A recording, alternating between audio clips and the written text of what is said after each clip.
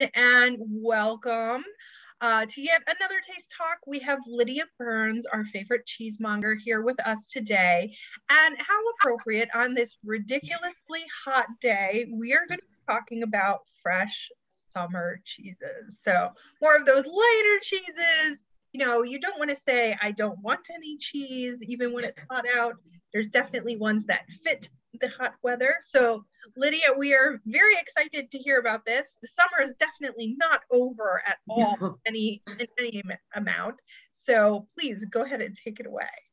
Yeah, I mean, if you guys are anything like me today, you're kind of sweating it out. Yeah, cheese is not usually your go-to top of mind food for a day like today. Usually I think of I want to eat fruit, I want to eat tomatoes, I want to eat what's in season and what is refreshing. And it turns out there's a way to still integrate cheese into all those beautiful summer produce that we have. And I think the best accompaniment for both the weather and those sorts of produce is to go with a fresh cheese. So fresh cheese is a category I think everyone is familiar with. Everyone sort of knows general styles within this, whether they realize how many different iterations of that there are. We have our baseline fresh cheeses, which are really, really simple. It's essentially one step removed from the milk that originates it. And these are going to be things like ricotta or cottage cheese. I actually am a very passionate cottage cheese lover. And a lot of my friends find this very surprising because they think of cottage cheese as kind of boring and mild. And I will say that a lot of cottage cheese that's out there on the market is all of those things. But if you can find a producer that makes traditional old style cottage cheese, this is my favorite brand, and you can get this at Whole Foods. It's Kelowna Supernatural. And make sure you get the whole milk one. They have, if you prefer skim or 2%, they have that. But this is really like one of my go-to summer cheeses because it's so fresh. And this one has, it's what they call old-fashioned cottage cheese, which means it has a larger, squeakier curd. Sometimes cottage cheese can just be sort of semi-solid, semi-liquid, but there's not a lot of texture to it. This is more traditional, what we would call curds and whey, which is what cottage cheese is and what is the building blocks of all cheeses.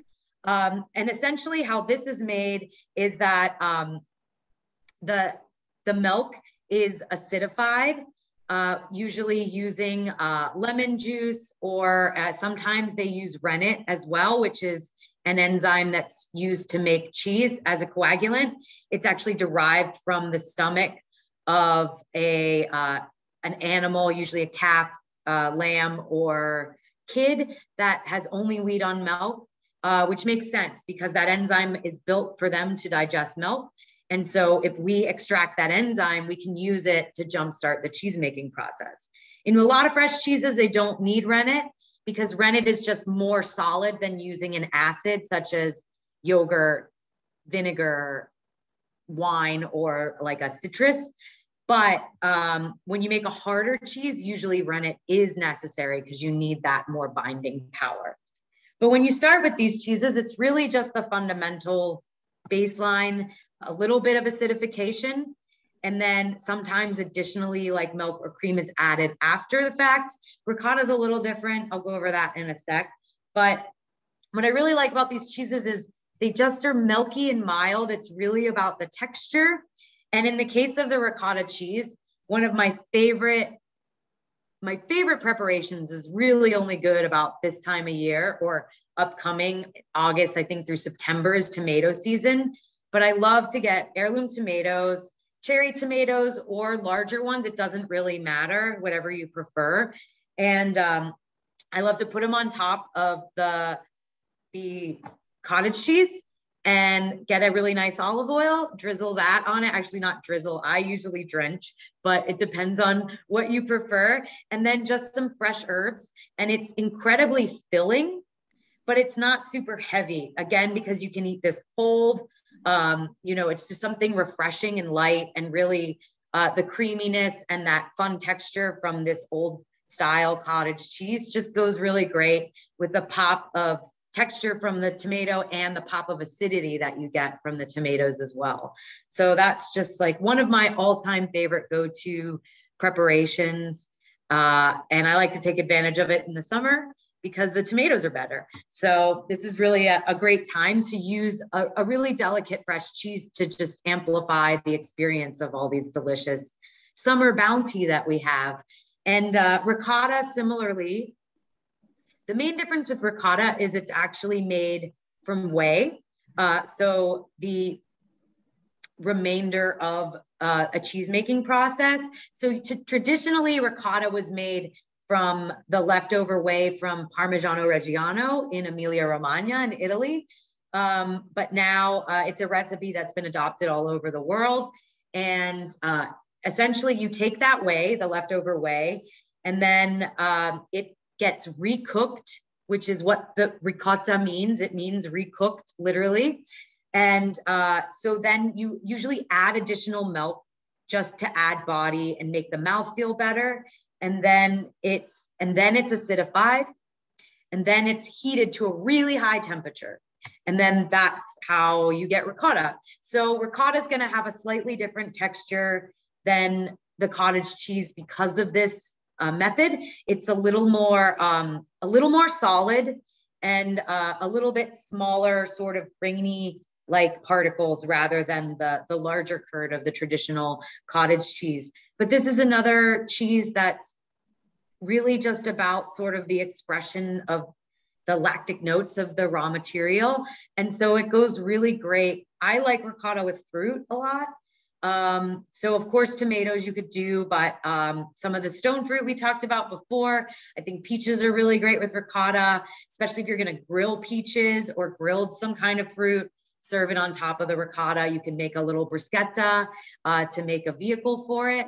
And again, just sort of highlighting the freshness of the cheese. It sort of punctuates whatever you serve it with, and just makes for a nice, lighter, refreshing meal rather than like a pizza where it's really hot and it can feel a little heavy and rich when it's extremely hot out. So you can kind of get those same flavors, but just in a way that feels a little more refreshing and a little lighter for the season.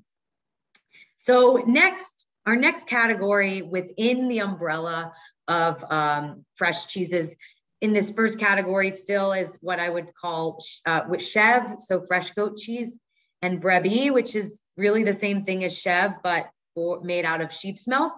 And these also will act very similar to ricotta in terms of their texture. They're a little loose. They usually need a vehicle. So another good option for a crostini or an open-faced sandwich. And the major difference here is they're one step up flavor-wise from the ricotta. They're going to be a little more tangy and a little more bright. Goat's milk has that kind of characteristic goat's milk tang and can be a slightly acidic. So the good thing about these cheeses is that they stand up to a little more flavor.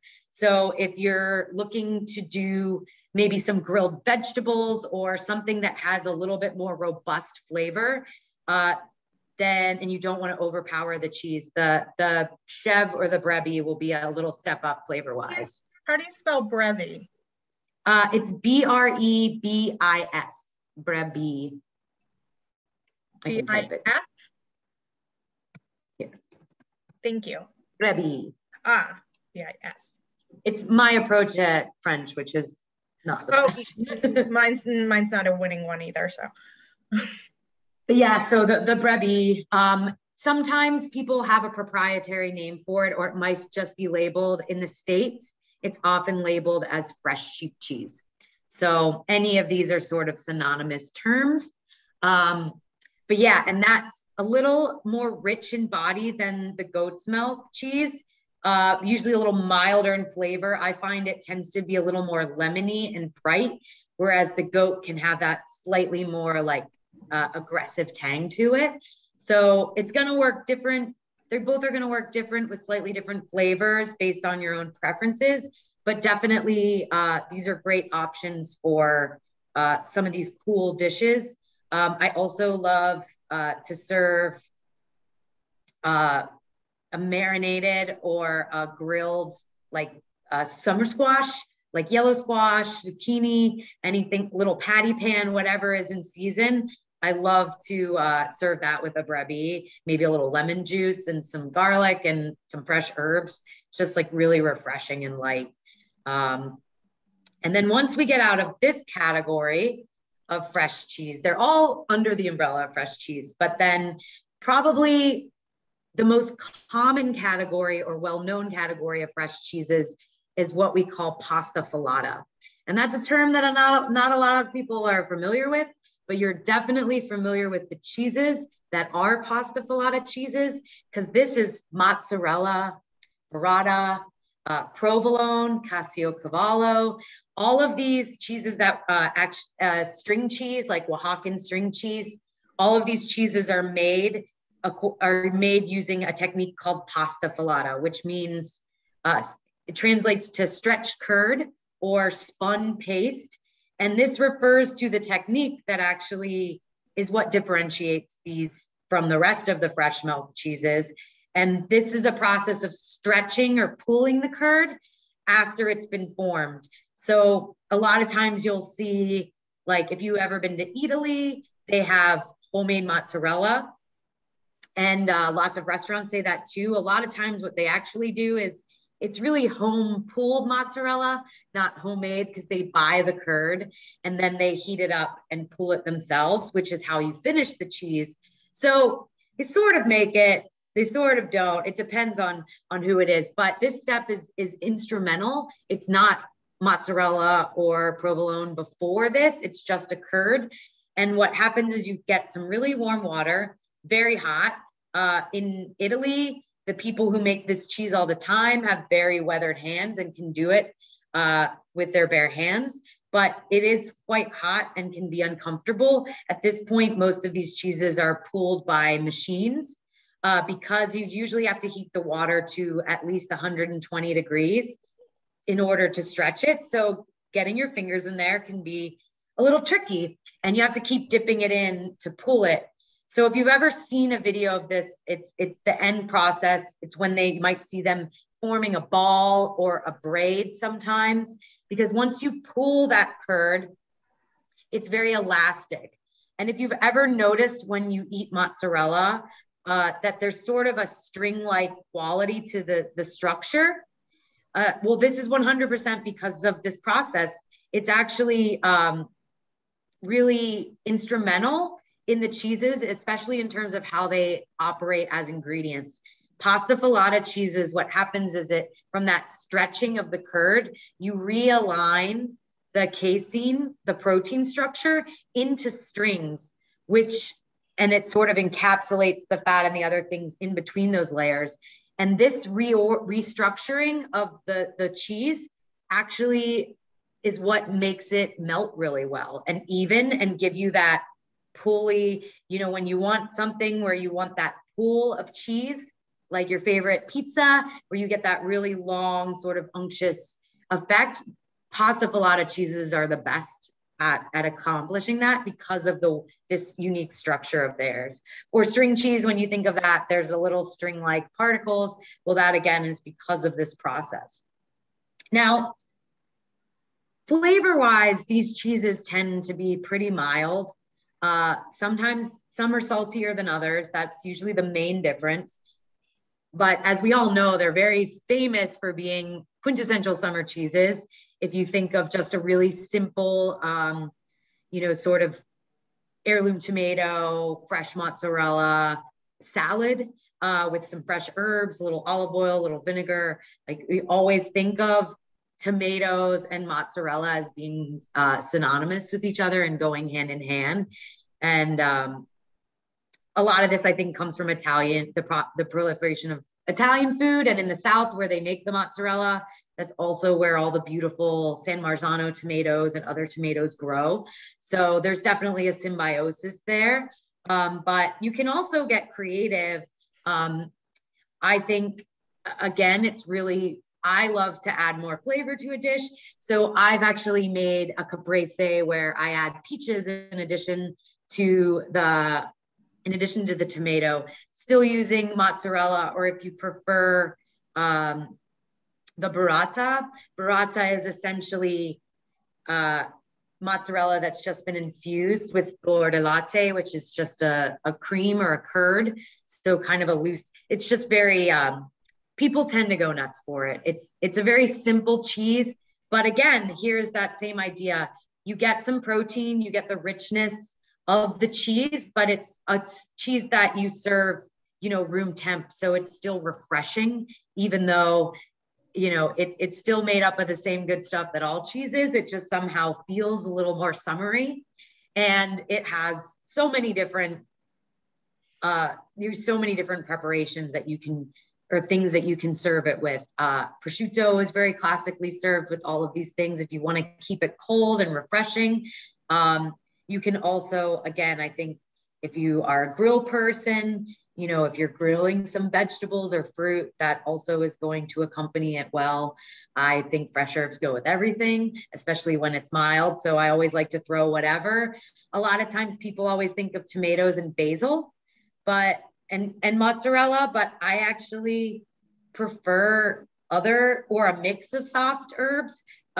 Basil's great, but I think mint goes excellent with both the cheese and the tomatoes. I also like to use fresh parsley or cilantro if you like that. Sometimes you can do a mix of them. It's fun to experiment and sort of bring out the different flavors.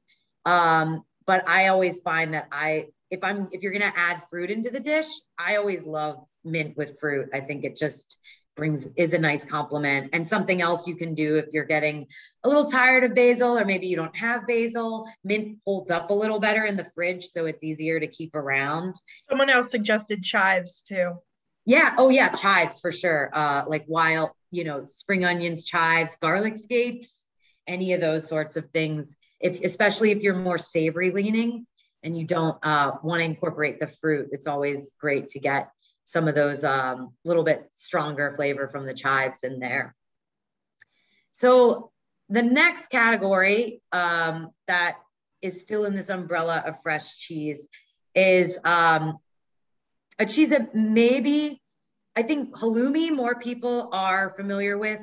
There's also what we call bread cheese that originates from Finland. It's also known as huustolipa, or there's a local proprietor that makes their own version called brunusto, but bread cheese is what it is commonly translated as. And this is a cheese that is actually browned on the outside, which is why they call it bread cheese.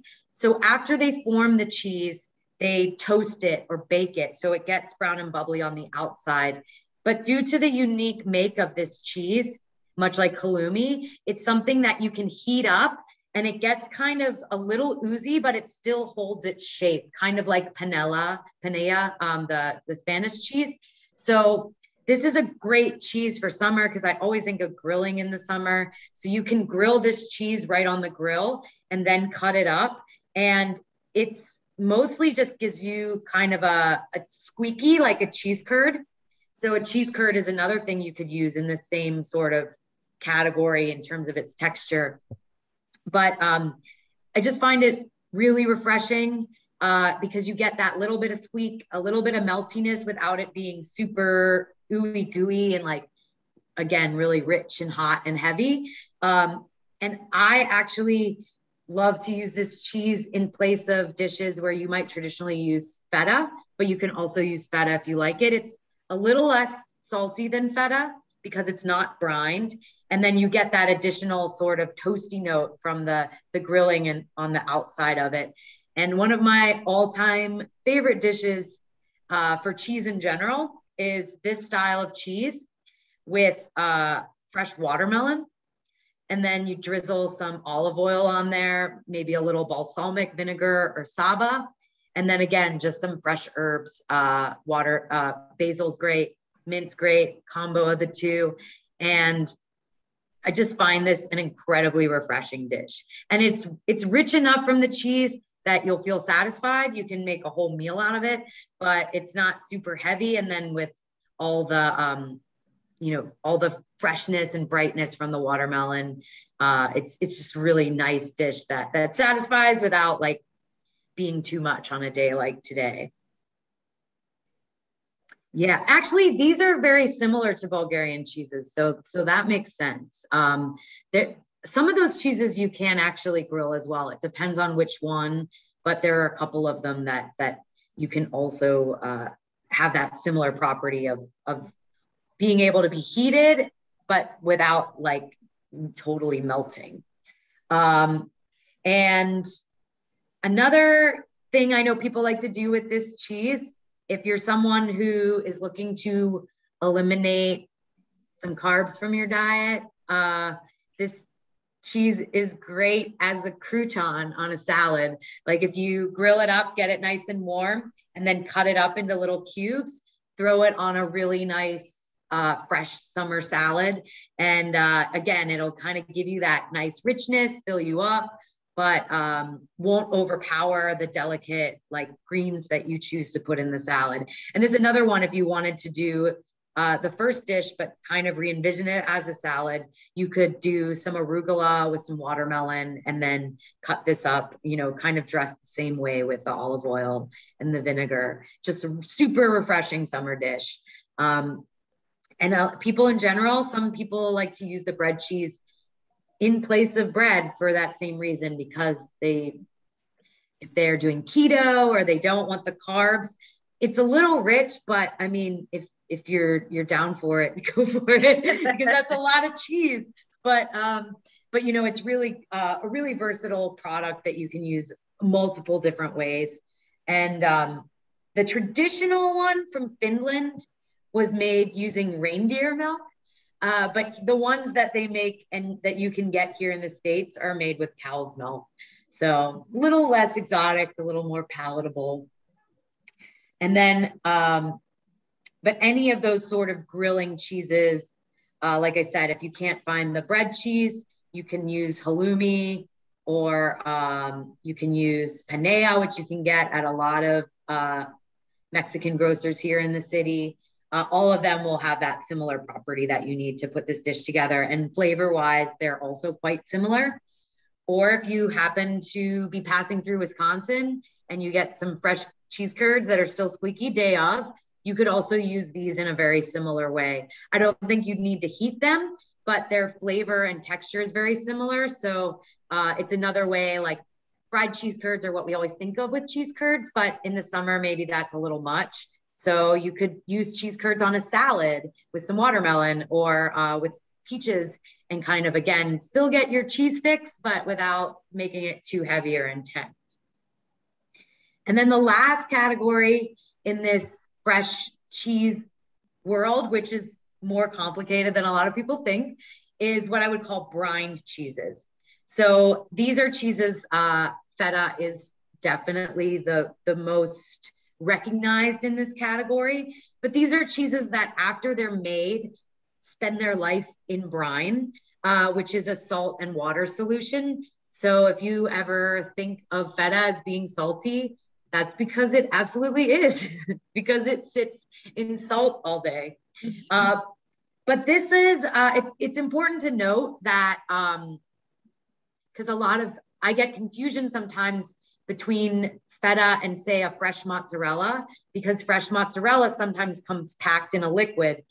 But the difference is fresh mozzarella, that is not brine. That is just sort of the leftover make liquid, which has a little bit of whey in it.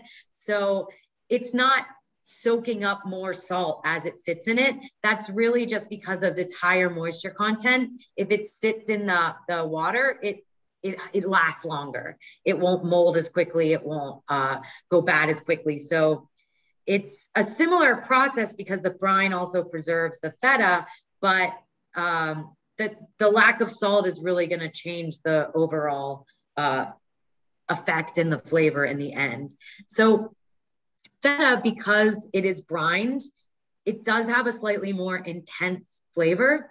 but can still be quite refreshing. So feta is great if you find that all of the other things in the components in your dish might be overpowering some of the milder cheeses we just talked about. Feta is a nice one to sort of still get that freshness, that lactic flavor. Because of the salt, you get just a little bit more intensity, so it can stand up to, slightly more intense flavors. So again, I really like tomatoes with feta, but I also salt my tomatoes in general. So if you were like me and you like to salt your tomatoes, it's great to use feta, because then you can skip that step because you get enough salt from that dish to further the salt intake. One of my favorite heirloom tomato salads is you chop up a bunch of heirloom tomato salads or heirloom tomatoes, and then you dress them with olive oil and a little bit of sherry vinegar or a light sort of wine barrel aged vinegar if you have it, or you can even use apple cider, whatever is your go-to. I wouldn't do balsamic. I think it can overpower it. But then you just toss all the tomatoes up in that and add capers and feta. And then you top with some chopped fresh mint and basil. And it's really, really delicious, really satisfying. And it feels hearty, even though it's still on the lighter side. And definitely has a ton of flavor. So that's something that I'll make for dinner probably on a night like tonight, where I don't want to turn anything on in my kitchen and I don't want to eat anything remotely warm, certainly not hot.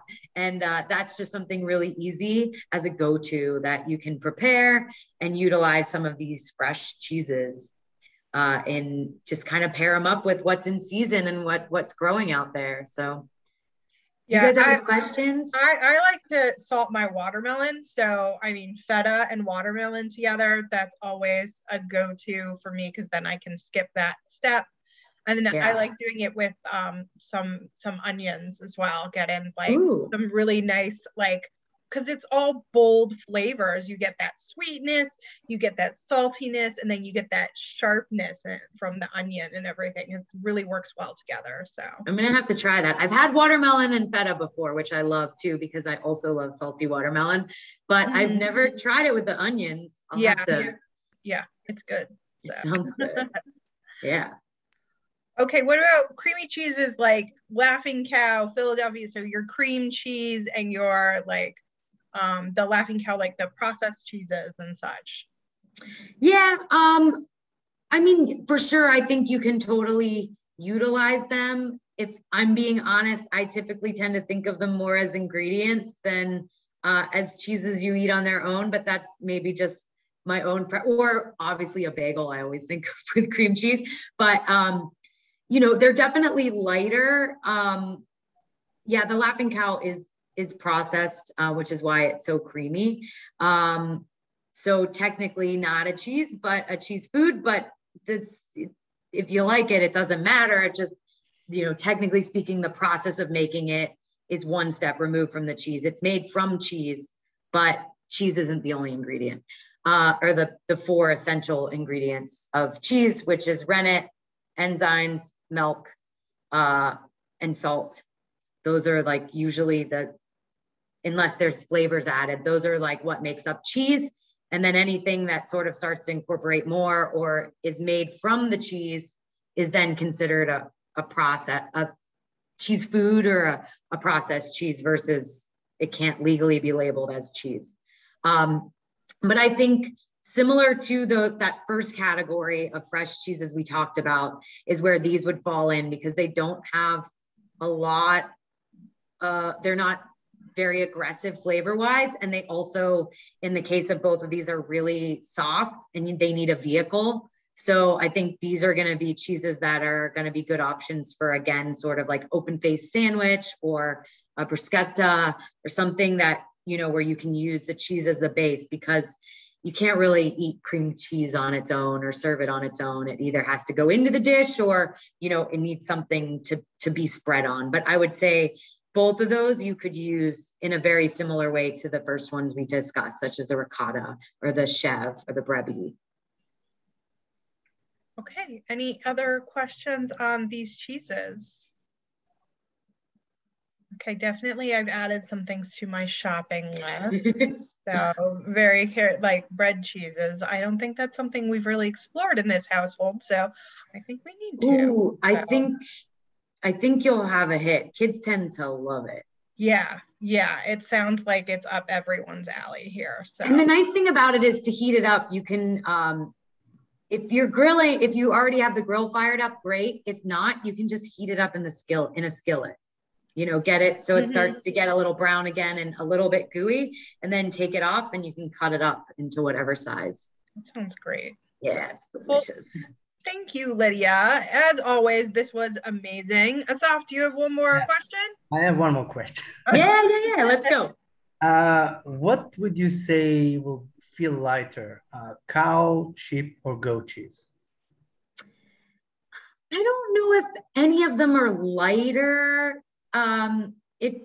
Because it's really more, I think, about just your preference of flavors. I think the cow's milk is the mildest in that really fresh category. Like ricotta to me is more mild than a chev or a fresh sheep cheese. But so in terms of flavor impact, I would say cow's milk is the most mild. But there's also like this strange thing, like sheep's milk actually has the highest percentage of fat and solids in it. So when you make a fresh cheese out of it, it actually, a lot of times people think more fat makes it heavy, but it actually gives it a kind of more like whipped consistency. So even though it's richer because it's higher in fat and these solids, I think it reads on the palate as lighter. And that's because, again, of that constitution, it just has sort of more of a like whipped or like aerated sort of texture than the other two. So it's sort of like a strange answer because in terms of its nutrition, it's the richest. But in terms of the eating experience, I think it can actually be the most delicate. So I thought about this summer and I thought the goat cheese that I tried felt a bit heavier to me. So maybe I wouldn't go with that in the summer, but okay. I think too, the thing with goat cheese is if you like it, you can eat it with anything really. But I think because of that more assertive tang of it, it tends to pair well with a lot of things that are more intense. Like I love goat cheese and beets, but that's not very summery at all. So a lot more, it stands up to more intense flavors and like root vegetables.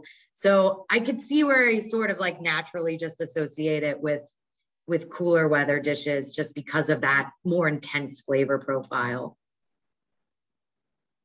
Awesome. Yeah. Well, thank you for your questions, Asaf. And this has been awesome. I'm sure everyone is definitely planning some cheese purchases in the near future.